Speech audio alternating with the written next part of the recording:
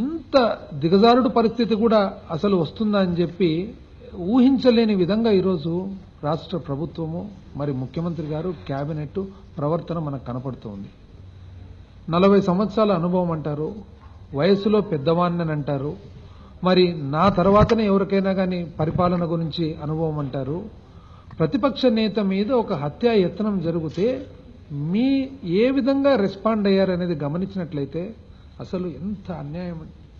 అసలు నంబర్ 1 ఆయన ముఖ్యమంత్రి గారు చెప్పే మాటలు చూడండి. ఈ పరిస్థితుల్లో రాష్ట్రం అంతా కూడా చాలా సమన్వయం పాటించాలి అనే ఉద్దేశంతో జగన్మోహన్ రెడ్డి గారు ఎంతో అన్ని రకాల ఇబ్బందులు గాని కష్టాన్ని గాని మరి నొప్పిని గాని కప్పిపుచ్చుకొని ఎటువంటి ఎవరికి ప్రాబ్లం కలగకుండా వచ్చి హైదరాబాద్లో హాస్పిటల్ చేస్తే ముఖ్యమంత్రి గారు అనే మాటలు ఏమంటారు, జగన్మోహన్ రెడ్డి గారిలో ఏమైనా గొప్పతనం ఉందా? అయ్యా, ఎవరు కూడా గొప్పతనం మాలో ఉందని ఎవరు చెప్పరు. అది ప్రజలు నిర్ణయిస్తారు గొప్పతనం ఉందా లేదా అనేది. అది మీరు బహుశా గమనించలేకుండా ఉన్నారు. అది మీలో లోపం ఉంది తప్ప ప్రజలలో మాత్రం చాలా ఖచ్చితంగా గమనిస్తున్నారనేది మీరు తెలుసుకోవాలి. ఈరోజు అసలు గవర్నర్ గారు ఎందుకు డీజీపీ గారితో మాట్లాడారని చెప్పి ముఖ్యమంత్రి గారు ప్రశ్నిస్తారు.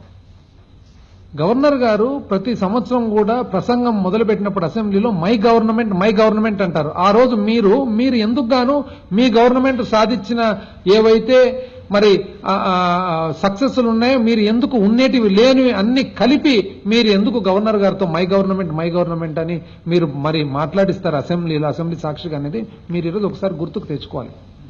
ఇది కాక ఎంతో మంది వివిధ పార్టీలకు సంబంధించిన నాయకులందరూ కూడా, అది సిపిఎం గాని, సిపిఐ గాని, టీఆర్ఎస్ గాని, బీజేపీ గాని, వివిధ రాజకీయ పార్టీలు, పవన్ కళ్యాణ్ గారు గాని అందరూ కూడా మరి వారి పరామర్శ వాళ్ళు తెలియజేస్తే మీరొక్కరు మాత్రం ఏమంటారు, ఎందుకు వీళ్ళందరూ తెలియజేస్తున్నారు అని అంటారు. అంటే ప్రపంచమంతా ఒకవైపు ఉంటే మీరొక్కరు ఒకవైపు ఉన్నారు, కానీ మీది కరెక్ట్ అంటారు, ప్రపంచమంతా తప్పని ఈరోజు అంటూ ఉంటారు. మాట్లాడేటప్పుడు నిన్న సాయంత్రం ప్రెస్ కాన్ఫరెన్స్ అడ్రస్ చేస్తూ కనీసము మీరు 40 సంవత్సరాల అనుభవం అంటారు, మనసు లోపల ఏదన్నా ఉండని, కడుపు లోపల ఏదన్నా ఉండని, కనీసము ఒక ఆ పదవికి మర్యాద ఇచ్చైనా కానీ, మీ పదవికి, మీ ముఖ్యమంత్రి పదవికి మర్యాద ఇచ్చైనా కానీ మాట్లాడే విధానం, బాడీ లాంగ్వేజ్, నవ్వుతూ ఎక్కిలిస్తూ, ఏందండి ఇది, నవ్వుతూ. దాని తర్వాత అన్న మాటలు కూడా ఇటువంటి చర్యల వలన 3-4 గంటలు సమయం వృధా అయింది. ఏందండి ఇది, ఏం జరుగుతుంది అంటే మీరు కంట్రోల్ కూడా చేసుకోలేకుండా ఉన్నారు. మీ లోపల ఉండే భావాలు కంట్రోల్ కూడా తప్పిన పరిస్థితి అని చెప్పి ఈరోజు మనకు వెరీ క్లియర్ గా అర్థమవుతుంది రాష్ట్ర ప్రజలందరికీ కూడా. ఇది ఈ విషయంగా ఉండగా మీరు ఏ విధంగా రెస్పాండ్ అయ్యారు? యాక్చువల్గా మీరు ఇమ్మీడియట్ గా కలెక్టర్ కాన్ఫరెన్స్ లో ఉండారు. సరే, కలెక్టర్ కాన్ఫరెన్స్ లో ఉండగా మీరు ఏం చేశారు, వెంటనే గంటన్నర లోపల డీజీపీ గారితో ప్రెస్ కాన్ఫరెన్స్ అడ్రస్ చేయించారు. నేను అడుగుతా ఉన్నానండి, ఈరోజు డీజీపీ గారు, ఏ రాష్ట్ర డీజీపీ అయినా కూడా ఇటువంటి సంఘటన జరిగిన తర్వాత వెంటనే 1-2 గంటల లోపల ప్రెస్ కాన్ఫరెన్స్ ముఖ్యమంత్రి గారి ఆదేశాలు లేని వాళ్ళు అడ్రస్ చేస్తారా? అడ్రస్ లో ఏమనుంది డీజీపీ గారు, ఇది ఇంచుమించు ఎవరైతే ఈ హత్యకు ప్రయత్నం చేశారో, పాల్పడ్డారో ఆ వ్యక్తి శ్రీనివాసరావు అనే వ్యక్తి వైఎస్ఆర్సీపీ అభిమాని అయినట్టు ఉన్నాడని చెప్పి ఒక డీజీపీ గారు చెప్తారు. ఈ రోజు మనకు నేషనల్ హైవేలో పోతే ఒక చిన్న యాక్సిడెంట్ జరిగితే, ఒక ట్రాక్టర్ ఒకవేళ బస్సును ఢీకొంటే ఏం జరిగింది అని మనం పెడితే ఒక సబ్ ఇన్స్పెక్టర్ కూడా వెంటనే సమాధానం చెప్పడు, ఇన్వెస్టిగేషన్ చేసిన తర్వాత చెప్తాము అని అంటారు. ఒక చిన్న దొంగతనం జరిగితే మనం సబ్ ఇన్స్పెక్టర్ స్థాయి వ్యక్తిని అడిగితే కూడా చెప్పరు, ఇన్వెస్టిగేషన్ చేసిన తర్వాత. మీకు ఎందుకండి అంత ఆతృత? 2 గంటలు కూడా కాకముందే మీరు చెప్పేస్తారు ఎవరు వాళ్ళు, ఎటువంటి వాళ్ళు, ఎక్కడి నుంచి వచ్చిన వాళ్ళు అనేసి. ఎందుకంత ఆతృత?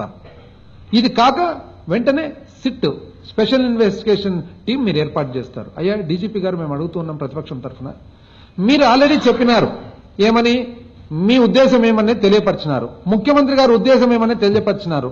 ఈ రోజు మీరు మీ సబార్డినేట్ ఆఫీసర్లతో సిట్ ఏర్పాటు చేస్తే మీ ఉద్దేశం కాదని చెప్పి వాళ్ళు రిపోర్ట్ ఇస్తారన్నంత అమాయకులుగా భావిస్తా ఉన్నారా ప్రజలందరినీ కూడా? ఇంతవరకు తెలుగుదేశం పార్టీకి చెందిన వాళ్ళు ఒక్కరన్నా గాని, ఒక మంత్రి గాని, ఒక శాసనసభ్యులు గాని, ఒక ఇంపార్టెంట్ పార్టీ ఫంక్షనరీస్ ఒక్కరన్నా పోయి పరామర్శ తెలియపరిచారండి? పోయి అవును ఇది జరిగింది, చాలా దురదృష్ట పరిణామం లేదు, మంచిది కాదు ఒక్కరన్నా ఎవరన్నా చెప్పారా? అసలు